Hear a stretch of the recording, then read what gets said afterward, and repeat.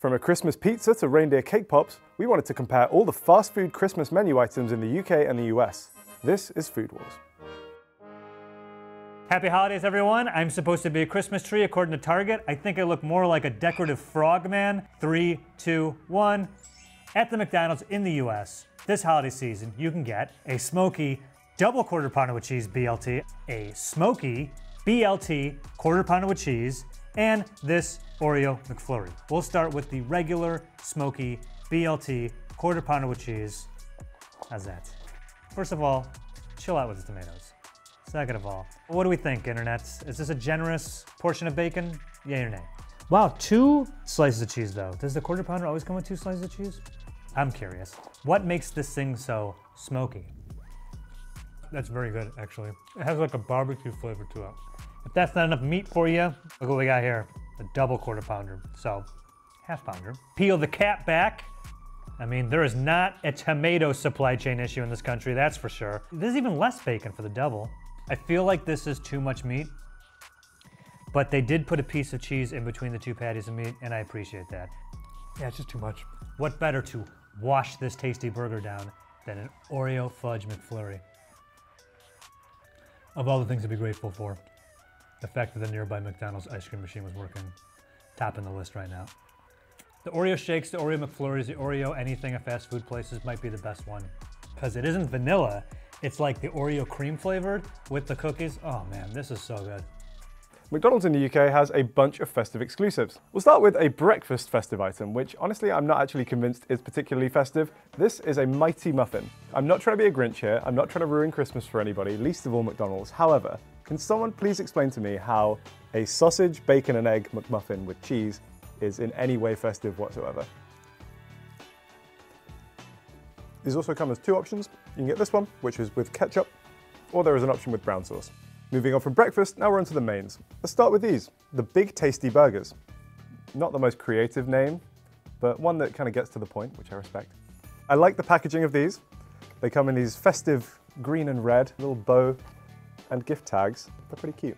I think it's like the biggest burger that McDonald's in the UK sells. If you look at the size of this thing, it's got some heft to it. It's like a slightly more gourmet approach as well to burgers than you might normally get from McDonald's. That's still a fairly low bar because it's McDonald's. However, there's, I think, Emmental cheese on there instead of the normal American cheese.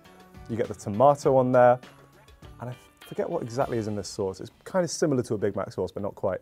It's like a sort of smokier and quite creamy sauce. It's really good. Tomatoes do not belong on burgers. If you think they do, you're wrong. It's a really, really good burger. If this stayed on the menu all year round, I probably would order this more often. It's big and it's tasty. They weren't lying. We have one festive side and it's a Cheese Bites share box. These are little discs of cheese which are breaded and deep fried. They're still ever so slightly warm. I have forgotten exactly which cheese this is. I want to say Camembert. I think it is Camembert. It's really good. Like, it's just a little disc of cheese that's breaded and fried. And they also come with this tangy tomato dip. It's different to regular ketchup. It is kind of like tangy. It's almost more of like a salsa vibe. I really do like this as a pairing. Because of it's like slightly more tangy and less sweet than ketchup might be. I think it kind of like cuts through the richness of the cheese with the acidity of the sauce. I'm giving McDonald's far too much credit here. Happy Meals have also had a festive makeover in the UK. They've been redesigned with this elf on a shelf design. I will say elf on a shelf isn't really a thing in the UK. I feel like they're trying to make it a thing with a pretty aggressive marketing push. There are no Christmas main options in the Happy Meal, however, they do have a Christmas snack option. Reindeer treats. Now, as part of a Happy Meal in the UK, you get either like a fruit bag, or in this case, a carrot bag, and around Christmas time, they rebrand it as a reindeer treat. Obviously, it's pretty cute. It's just a bag of carrots, but designed slightly more towards getting kids in the Christmas spirit. That said, the font that they've used for reindeer treats really reminds me of that horror movie, The Snowman. Got to balance out all of this somehow. Cheers. It will shock you to learn these taste of carrot. We also have 2 exclusive festive drink options. They come in these actually kind of cute Christmas themed cups. Here we have a caramel waffle latte, and here we have a hot chocolate deluxe. I think the caramel waffle latte is basically just a caramel latte. And I'm not sure what they've done to make hot chocolate deluxe better than just regular hot chocolate. It's from McDonald's. How deluxe can it really be? It's a hot chocolate. It's all right. Now we're onto the Domino's holiday items. There are only 2 items at Domino's. We've got 1 pizza and 1 dessert. This is the festive one. Now this is Domino's attempt at taking a Christmas dinner and putting it on a pizza. So this contains red onion, bacon, sausage, sage and onion turkey, cranberry sauce, tomato, and mozzarella. They've gone pretty heavy on the cranberry sauce. I'm not sure how I feel about the concept of a Christmas dinner pizza. I think certain things on a Christmas dinner just kind of don't belong on a pizza. Would sprouts work on a pizza? Yeah.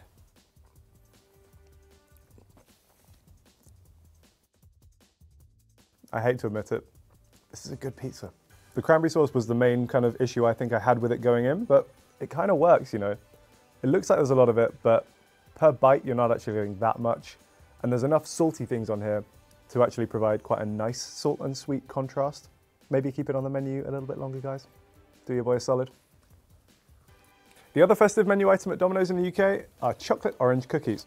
When you make like a really good chocolate chip cookie, you kind of put like a ball of dough on the baking tray, and then it eventually will kind of spread out when you cook it. This looks like they did that, but only cooked them halfway. Chocolate and orange is actually quite a festive flavour combination, specifically here in the UK. Honestly, I think it's mostly thanks to the success of the Terry's chocolate orange, but we'll talk more about this one later. That's pretty good.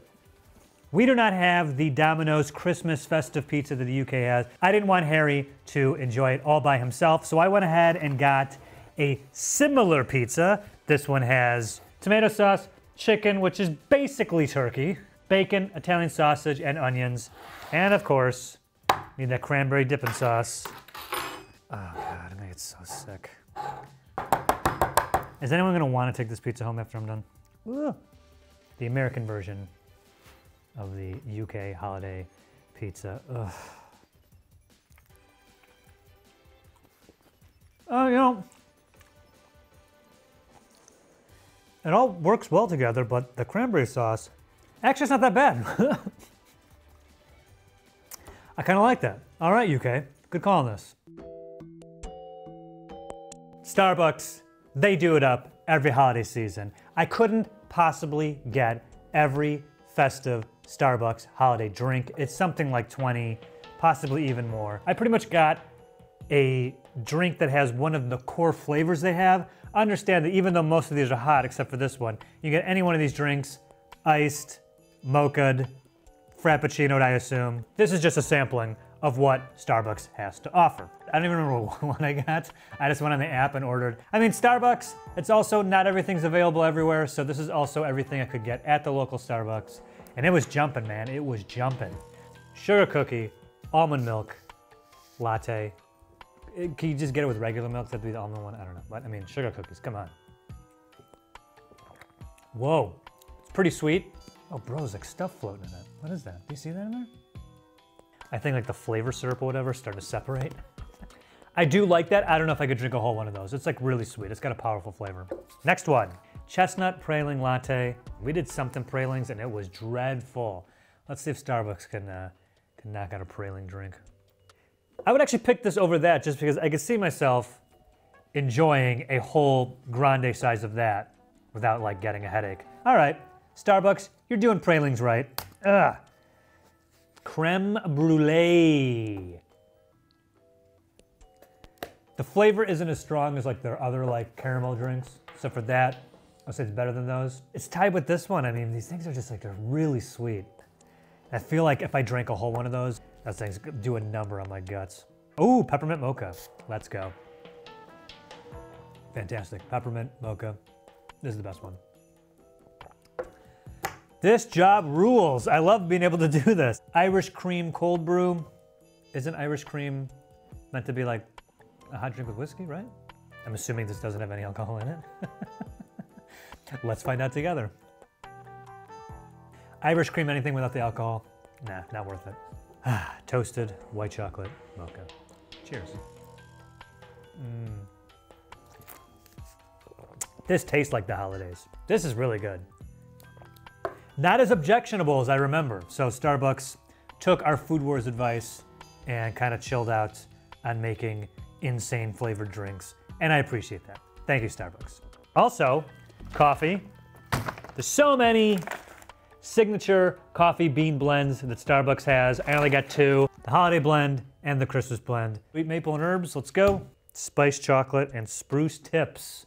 All right, coffee and trees together at last. So what Starbucks has done for Christmas in the UK is introduce 4 seasonal syrup flavors, and then you can use these to create a bunch of drinks, including lattes, frappuccinos, and more. So what I've done here is just get the 4 coffee flavors in latte versions, and then there's also an exclusive hot chocolate. I don't really drink coffee as it is, but I feel like these barely taste of coffee anyways. We'll start on the end with eggnog latte. I don't really know what eggnog is still. I've done a couple of these Christmas episodes now. As far as I can tell, it's like kind of nutmeggy and slightly custardy.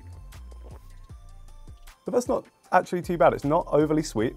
You get like a little bit of warmth from what I think is the nutmeg. Honestly, pleasantly surprised by the eggnog latte. Next up, we got a toffee nut latte. I don't understand why toffee and nut as a flavor combination is Christmassy. Oh, oh no. Oh, there's something wrong there. I think whatever they've used to add the nut flavoring to this is not working out at all for me. Really kind of like attacking my tongue. I'm dressed as an elf. I'm more qualified than anyone to talk about what is and isn't Christmassy, and I'm not sure that's Christmassy. It's also just not very nice. Next one is a caramel waffle latte. Again, not sure how Christmassy this is exactly, but it sounds pretty good. It's basically like a big cup of milk that someone has just kind of wafted some waffle over. Don't think I would be rushing to drink that again. Next one is a gingerbread latte. I will allow this one. Gingerbread is a Christmassy flavor.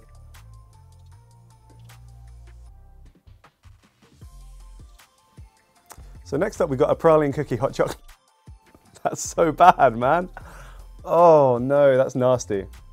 Oh, how did they mess gingerbread up that badly? I'm sure there are people out there who really love Starbucks gingerbread. I'm not trying to like pass judgment on you or anything, but Jesus, that's bad. That was the last of the latte options, and I'm kind of glad to see the back of them. The last Christmas exclusive we have in the UK is this praline cookie hot chocolate.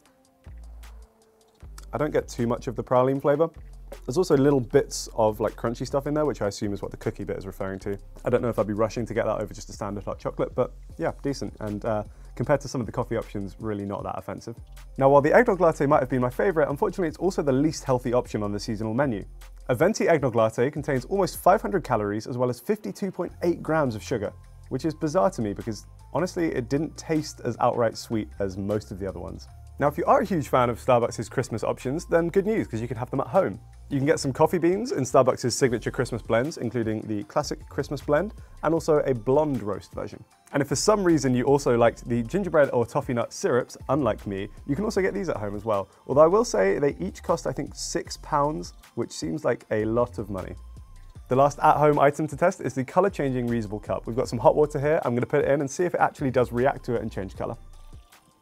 Oh, look at it go. Oh, that's actually pretty cool. That worked like really fast. I don't know if I was expecting it to work that quickly. Color changing cups, they change color. Yes, to the food, let's go. Once again, this is just a small sample of the food you can get this holiday season at Starbucks. They didn't have everything. This is all the things that they had available, so that's what I got. Let's start all the way down here. It is, of course, a little reindeer pop. A chocolate pistachio swirl. Are pistachios specifically festive or holiday themed? Like really dry. Oh man. Sugar plum Danish. Why not, right? This is actually very good. Cranberry bliss bar. I mean, you already know. You already know.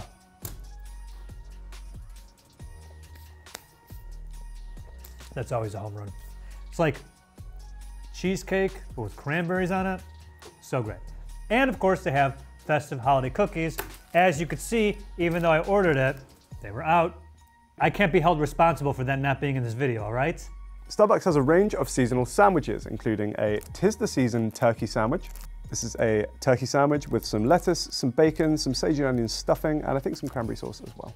I don't know if Christmas sandwiches play as much of a role in American culture as they do in British culture, but they're like a big deal over here. Basically, every supermarket chain will have their own version of a Christmas sandwich, and also it's pretty traditional in a British household to make sandwiches for about a week after Christmas dinner using all the leftover turkey and all the rest of the stuff that you'll find on a Christmas dinner. Next up, we have this brie and cranberry focaccia. The puns are starting to roll in with some creamy brie, cranberry chutney, and spinach. I love focaccia. I haven't tried Starbucks version of focaccia. I might give this one a try. I didn't get much of the cranberry in that bite. It was kind of just like a bready mouthful with a little bit of brie. I will also say, if you're in store, you can ask them to heat this up for you in like a panini press. I think it would benefit from that. We didn't do that today. Moving on, we have a pigs under blankets roll. They're different to American pigs in blankets. You guys consider pigs in blankets those like hot dogs wrapped in pastry. In the UK, it's a sausage wrapped in bacon. These are called pigs under blankets because I guess they didn't want to go to the hassle of actually wrapping the sausages in the bacon. So instead you just get sausages with a layer of bacon on the top, like a blanket. Our final sandwich option is a Festive Feast panini. The Festive Feast panini contains sliced turkey breast, beechwood smoked bacon, turkey gravy, sage and onion stuffing, and cranberry sauce on a ciabatta panini. Then finally, Starbucks has a bunch of Christmas baked goods. So what we have here is Starbucks' gingerbread barista. Obviously this time he's dressed up for the holidays. Then here we have a ginger mini loaf cake. It's just like a little mini ginger cake with some kind of icing on the top. What's actually in this? It's just like a pretty standard buttercream icing. Then we have a red velvet loaf cake. I think you can get this at other times of the year, but for Christmas, they kind of put these Christmas themed sprinkles on it. I know it's basically just chocolate cake with food dye in it, but it's pretty tasty. Then it's a triumphant return for the Christmas tree brownie. I think these look great and they taste good too. It's time. The moment I've been waiting for, and I hope you all at home have been waiting for too. It's the return of the king. It's South Pole Sam, everybody. He's back, 3rd year running, undefeated champion of the Starbucks Christmas menu. He is a shortbread cookie. He's covered in chocolate, got a little chocolate button for his middle bit. He's so cute. I love him. He's still my son. I would fight to the death for South Pole Sam, and I hope you would too. I'm not gonna eat him. I can't do it.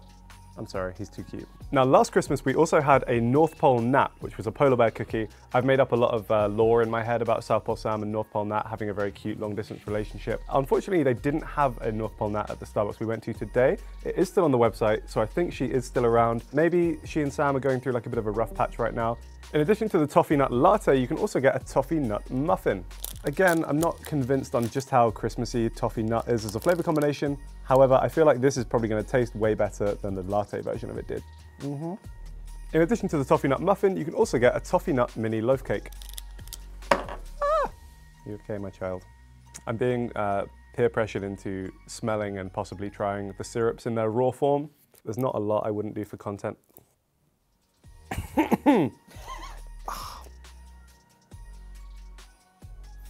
This one's actually not as offensive. I don't know what was in that one. Which is weird, because I think I probably hated the gingerbread latte more.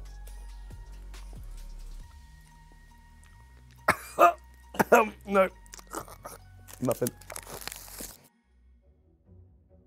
Let's talk about KFC's festive items, which are technically just one festive item. This is the gravy triple bucket. So what you get with this is 4 orders of fries, 8 spicy wings, 6 chicken fillets, 6 pieces of chicken, an order of popcorn chicken, and 2 big things of gravy. Again, I'm not sure what makes this particularly festive because all of these are things that you can just get on the menu all year round. I think they've just kind of leaned into making the gravy the star of the show in this one, which I guess gravy is like a Christmas dinner thing, so it does sort of make sense, but yeah, not super festive KFC. If they really wanted to get festive, we've come up with the brilliant idea of them serving turkey around Christmas. I mean, imagine how great it would be if they either sold like an entire deep fried turkey, or at least just like some deep fried turkey wings. That'd be enormous, that'd be so delicious. Great PR. KFC, if you want to talk more, you know how to find me. The only particularly Christmassy thing about this is actually the bucket itself. They've gone for quite a cute little Christmassy bucket design. On this side you have Santa Claus, Father Christmas himself. Does he like KFC? Who's to say? I do absolutely love KFC gravy. I don't know what they're putting in there. I don't think I want to know. Pure salt and preservatives, but my God, does it taste good? At our KFC, you can get the 12-piece holiday bucket with 6 free cookies seen here. First of all, 6 pieces of chicken in this very festive bucket. Let's take a look at that cap. Look at the top of that. It's so festive and fun. Little do you realize this bucket is filled with cooked flesh. 12 pieces in there. And you get 6 biscuits, yo! Again, for everyone in the UK, this is a biscuit in America. 2 sides, we went with mashed potatoes and mac and cheese, fries, and, as stated, 6 free cookies. Cookie royal flush for you and 5 of your friends. Yeah, right, you're eating all these. Also this holiday season, a famous bowl is only $5 for all you lonely guys to eat alone in silence in your studio apartment. And according to KFC.com, this holiday season, it's all about sharing is caring. The idea is to try and get people to remember the joy that comes with sitting down with folks you care about and sharing a meal. It's really that simple. What better reason to break bread, in this case chicken, than the holidays? Thanks, KFC, but I think I'll eat this alone by myself over the course of a weekend.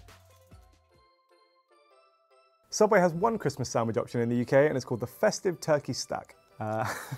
So I got this one plain, without any salad or sauces. It's basically just turkey breast, hash browns, and bacon. Subway in the UK do this with a few things. If they say something is a stack on the menu, all that means is that they've added some hash browns to it. Is this festive? Would it have killed them to get like a little cranberry sauce or some stuffing maybe involved? What can you say? It's a sub with some turkey, some bacon, and some hash browns in it. It's pretty bland. Currently the main issue I'm having with this is that it's extremely dry. However, Subway has me covered. Subway UK has a seasonal sauce option, which is a pot of gravy. I am significantly less excited about this than I would be about, say, KFC gravy. That's perfectly palatable gravy. Let's see how it works with the sub.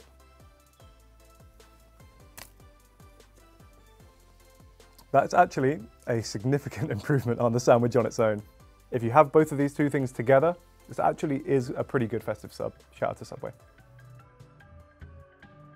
Oreos does a bunch of stuff around the holidays. I grabbed these three. This one over here, very excited about Snickerdoodle Oreos. Oh my God, I'm gonna kill these. Yeah, dude. White fudge covered Oreos. I mean, I grabbed it because they got the snow on here, right? So I'm assuming that this is holidays, right? They wouldn't have the snow packaging in July, right? Fantastic idea, Oreo. White fudge covered Oreos. Yeah, I like these. This year Oreo has snowballs. Are these new? I don't think I've ever seen these before. I mean, the packaging's a little like, just put a sticker on this. That could have been it. Why did you have to do this? I don't.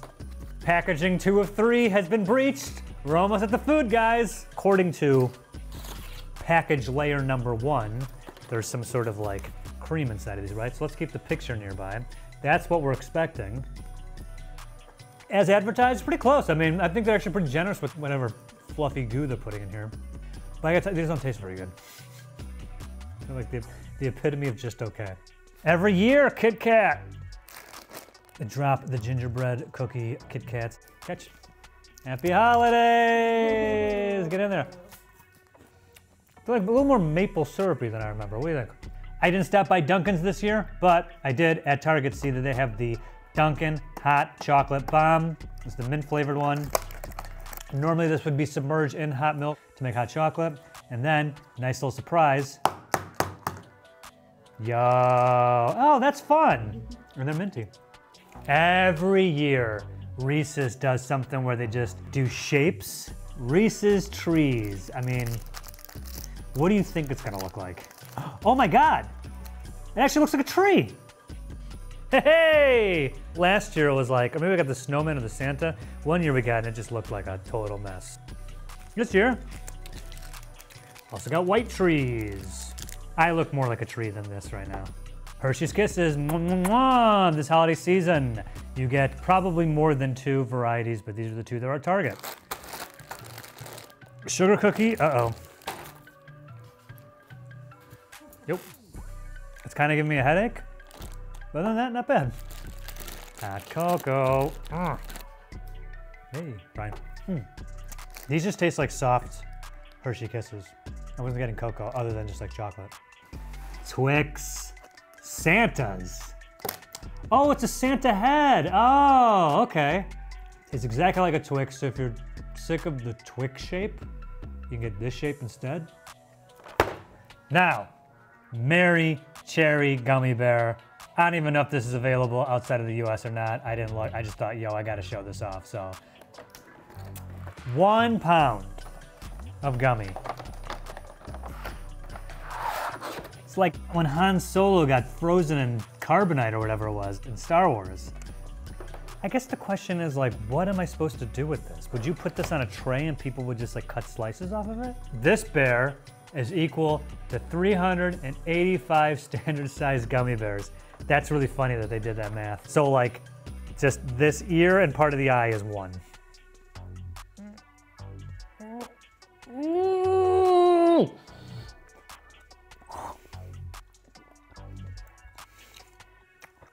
Now I understand why gummy bears come in like small bites. I have no idea what to do with this. Jelly Belly gingerbread house kit. I have noticed over the past few years, a lot of candy brands are doing their own gingerbread house kit sort of thing. It was last year, the year before, there was a Sour Patch Kid gingerbread ski chalet, which is actually pretty cool. Oh my God, that gummy bear, I have the biggest headache now. The Captain Crunch, has a Christmas Crunch fun box, fun holiday shapes, but I don't think the flavor's changed. Look at this like color to corn ratio, it's ridiculous. They want the first bowl that comes out to be loaded with the fun stuff, so you're like, wow, they were really generous. And then by the time you get like halfway through the box, you're like, wait, what happened? Captain, man, what are you doing? Come on. You didn't work your way up the Navy just to pull something like this, bro. For shame. We thought it'd be fun to share some iconic British Christmas snacks with you outside of the traditional fast food menu setting. British people absolutely love our crisps. We eat over 6 billion packets of crisps per year, which is more than the rest of Europe put together, which is kind of crazy when you consider we only account for maybe 10% of the population of Europe. It's become kind of a weird tradition for British supermarkets to come up with some very unusual flavors around Christmas time. Basically, they'll take anything that could be considered a Christmas flavor and put it on a crisp. So in the past, we've ended up with things like Christmas tree flavored crisps, mince pie flavored crisps, Brussels sprout flavored crisps, and then today we have pigs in blankets crisps, as well as Christmas pudding crisps. I said crisps a lot there. Also, while not technically a crisp, but pretty similar, we have these kind of cheese ball things, which in this case have been flavored with turkey and stuffing. This is such an enormous bag as well. Turkey and stuffing bites. These actually look and smell quite good. You know what? These are good. I like these. Why are these good?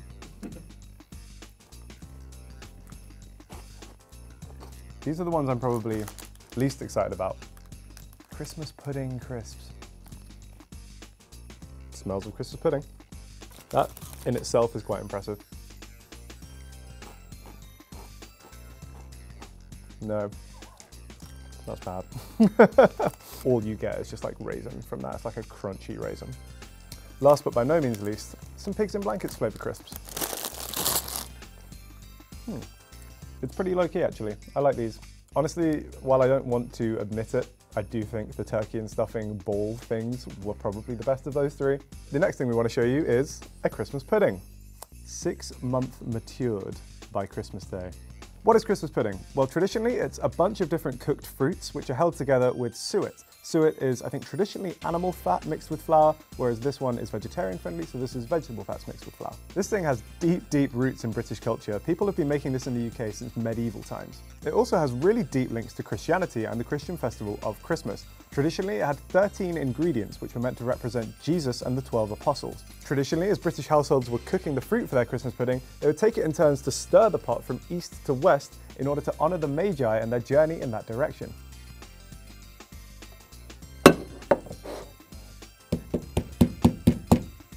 Ta-da! Oh, it's beautiful.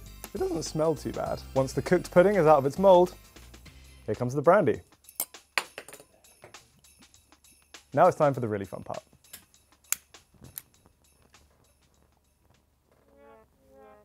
Well, for me that was great fun. I don't know how well the camera was able to capture it, but it's tradition to soak it in alcohol and then set it on fire. I'm still not really sure what that accomplishes. I guess it adds a little bit of flavour to it from the kind of burning off of the alcohol, but leaving the brandy flavour, and maybe also just like caramelizes the outside slightly. I can see the raisins in this, and I have very little interest in eating it, but here we go. I did get quite a lot of the brandy taste, which actually isn't too bad, especially once you set fire to it and kind of burn off some of the harsher alcohol notes. It's a tradition, it's a bit of fun, still not something that I would personally choose to have as part of my Christmas dinner. We covered a little bit of chocolate in the last Christmas episode, but we did want to pick out just a few more classic chocolate options around Christmas in the UK. One such option is the Ferrero Rocher. We have this giant one, which I've never actually had before, and I'm kind of intrigued to see what's inside it, and then also a box of just the regular Ferreros. Did you know that the chocolate stuff in this is literally just Nutella, because it's owned by the same company? These have always been marketed in the UK as quite a fancy option, and that does kind of hold true. They're quite expensive. If I ever had these in the house growing up, it was because someone had given them to us as a gift, for example, and it was quite a treat if you got to share a box of these on Christmas Eve or on Christmas evening. I love the taste of chocolate and nuts combined together, so they were always up my street. It's just a really delicious, quite indulgent treat.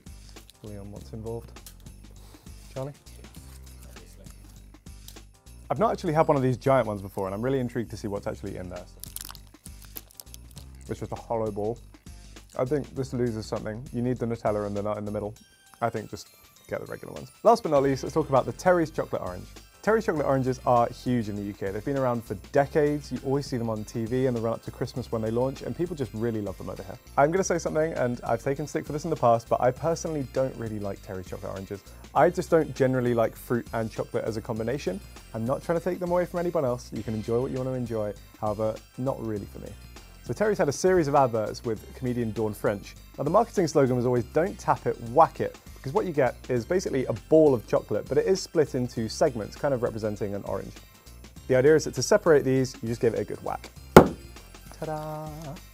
Although it technically isn't an exclusive item, this holiday season, Pepsi, at least in the US, has really been pushing for this idea or this thing called Pilk, which is Pepsi and milk. They even have an ad campaign with Lindsay Lohan, where, you guessed it, she is mixing Pepsi and milk, and it seems like on Twitter, they're even trying to encourage other people to mix Pepsi with milk or vanilla creamer to make Pilk recipes.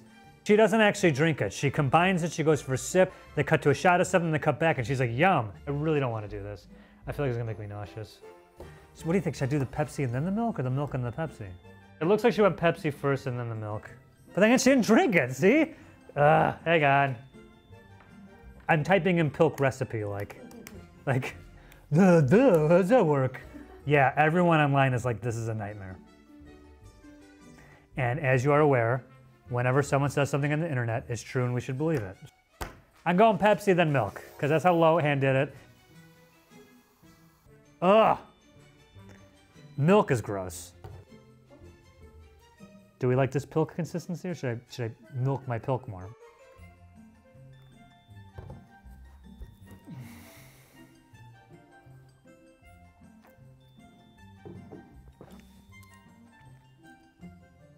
I don't think that's very good at all. It isn't strong in the flavor. It's kind of just like weak Pepsi that's a little creamier. Nice try, Pepsi. But you guys are gonna do some R&D and actually bottle something new. They're making us make the drinks at home now. The hell's that? No, Pepsi, no. No to Pilk. No Pilk. Pilk is bad. Don't drink Pilk. Merry Christmas, you filthy animals.